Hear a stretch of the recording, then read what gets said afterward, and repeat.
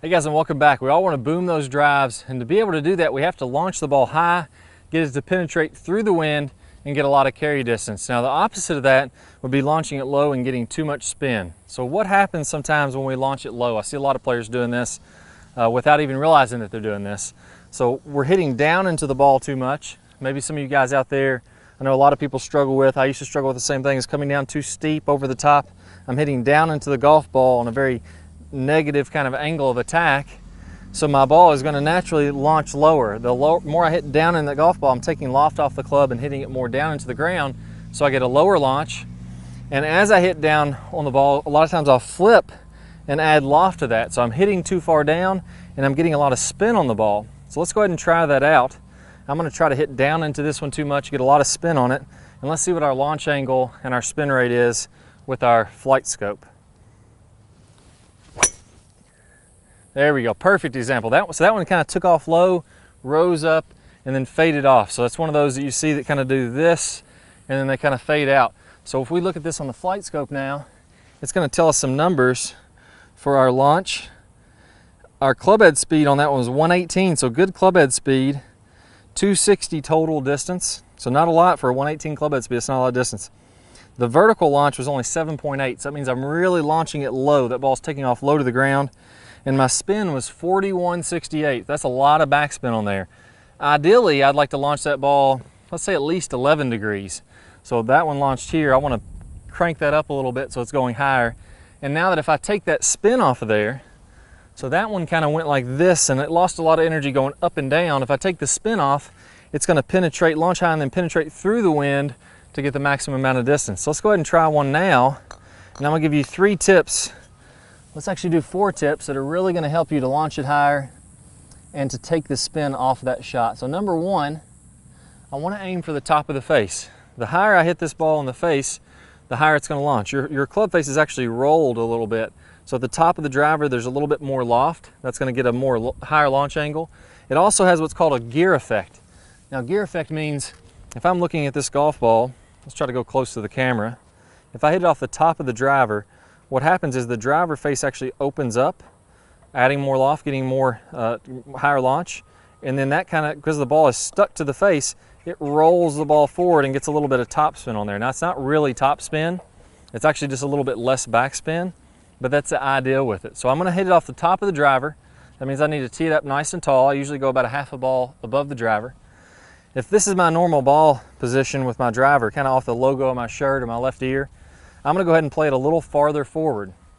Now I'm also going to make my stance just a little bit wider, especially for those of you guys that have a narrower stance.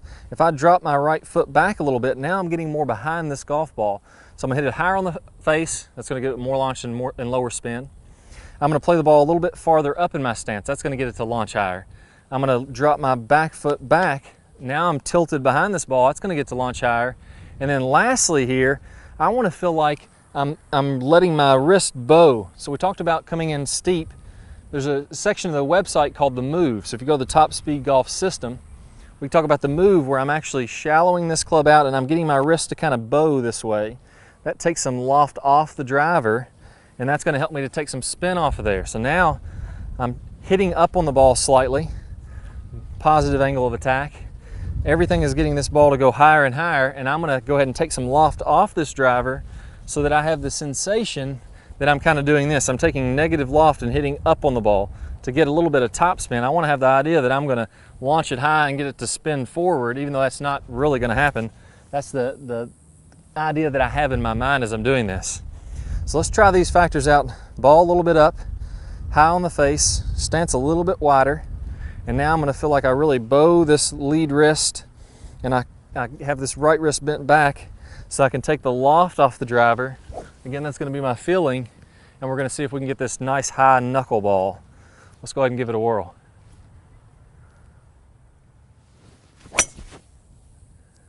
There we go. So I didn't quite catch that one perfect, had a little bit too much spin on there, but let's see what the numbers were.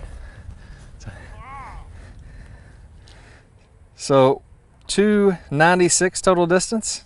Club head speed wasn't as good. I actually didn't rip that one. It was only 113. My launch angle was 10 degrees, so again, it wasn't perfect.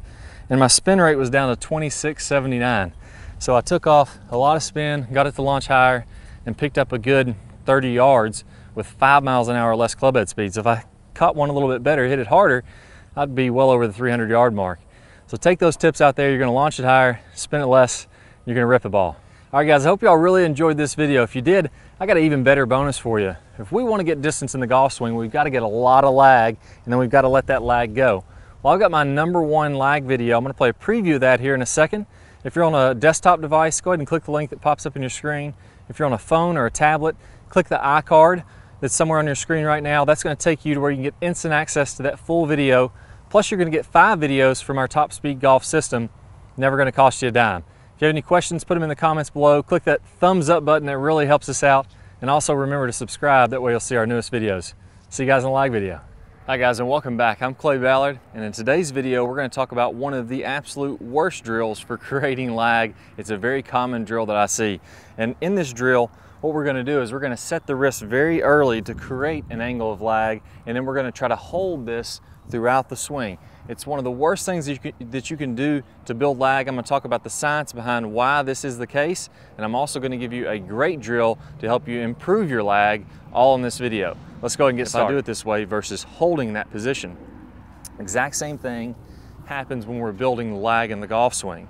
So what we want to do is throughout the swing, I want to have a very low and wide takeaway. So I'm not going to set my wrist early at all.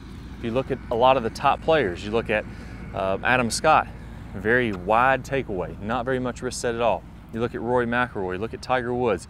All these players are using a wide takeaway and not getting very much wrist set, so that later in the swing, as we start down, we can increase this wrist set, and we're really only going to max out this angle of lag for a split second in the downswing. Okay, so a 3-step drill here. Now, as we get started with this, I want to remind you that the fulcrum in this golf club for getting a massive amount of lag is right at the end of the golf club. This is where I want my hinge point to be.